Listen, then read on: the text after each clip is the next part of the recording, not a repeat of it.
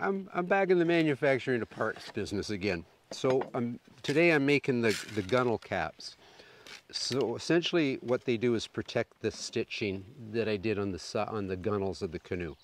Um, the other thing I got to make today, once we get these finished, are some more square pegs. This time I'm going to use hardwood. So the ones that are going to actually fasten this to the top of the gunnels, I'll use ironwood. Get them whittled out. And tomorrow, hopefully, I'm going to be driving the ribs in that thing.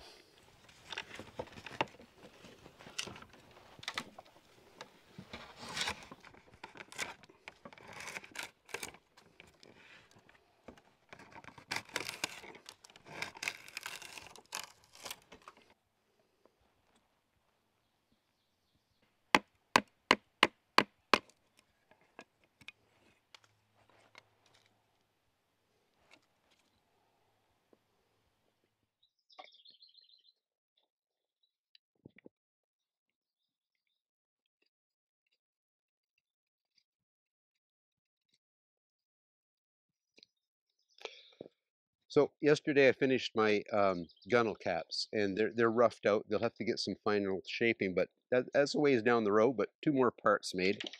And today's the moment of truth. We're going to be driving our ribs, and it amazes me that the indigenous people had it all figured out. No screws, no nail, no glues. They use compression and tension, and it's all going to be held together that way. So this is the hardest gunnel to make. I've broke a couple already this morning trying to dry fit them. This one I think is going to work.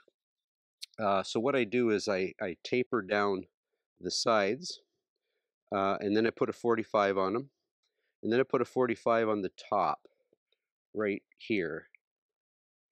And basically what that does, on the inside of the inner gunnel, there's a 45-degree bevel the entire length of that gunnel. And it corresponds with this 45. So as it's driven in, it's just that compression and tension that's gonna hold this together. Anyway, first rib.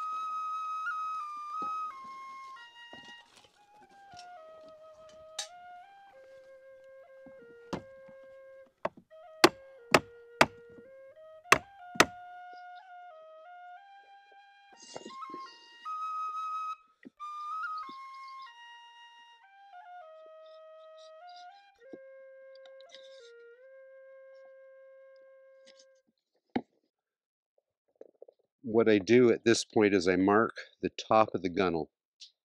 Uh, and it's actually going to be, when it's driven in, that rib's going to be an inch lower on both sides. And that's going to expand the bark and push the bark out at the bottom. And that's why we're putting the boiling water on everything. So we've got to keep everything soaked. There's a huge amount of stress put on the lacing as the ribs are being driven in, and the bark. So if we keep everything really well wetted down, it lets that expand. The other thing I'm going to be doing is I'm not going to be driving these into their permanent home. I'm going to leave them fore and aft. So this one will be slightly back on an angle. And then I let the canoe set for 4 or 5 days. And then I tap them into their permanent home.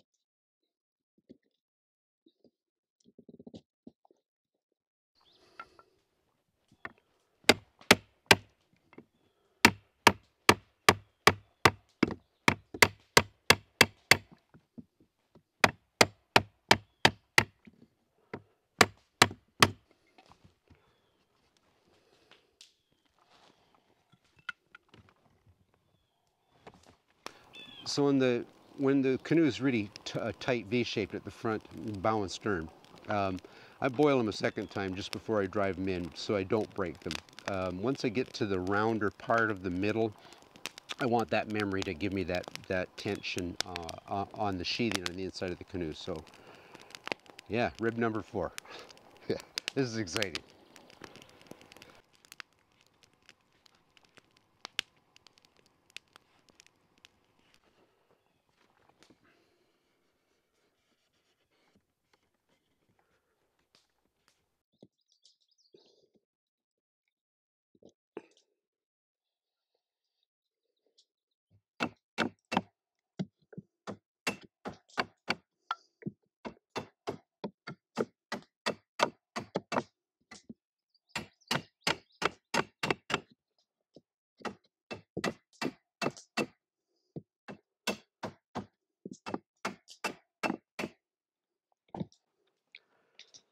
Okay, that guy, he had a little bit too much of a hinge in it, so I think I'm going to drive him back out, get another one, and I'll use this one on the far end. And I've decided the last 2 canoes I've built, we drove them into their position, and it seems to be working. I can't see that need to let it set for those 4 or 5 days. So I'm going to try that. We'll see how it works. But I think this guy's coming out. I just don't like it. There's no sense after all this work to settle for mediocre.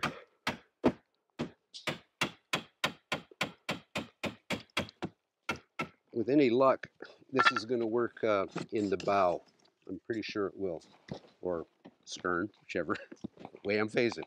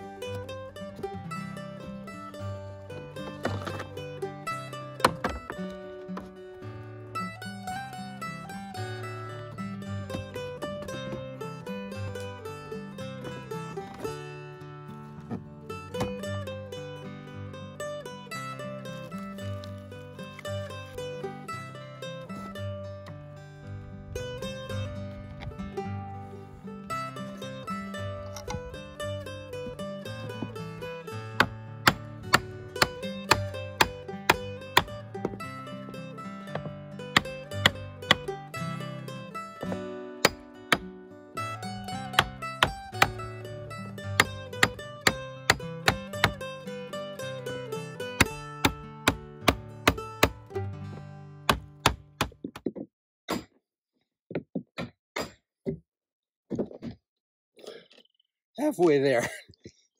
Halfway there. If I keep going, should be done today. So last one's a little tricky. I had to make an extra one because I broke them. Anyway, this one should work.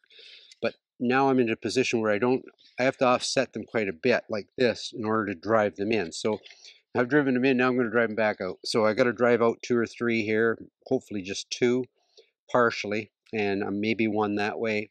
Anyway, it's a bit of finicky work to get the last guy in.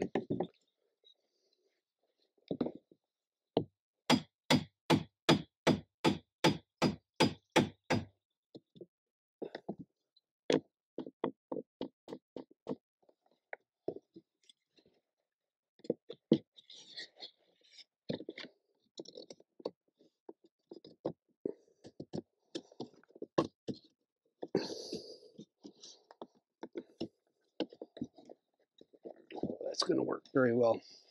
More hot water.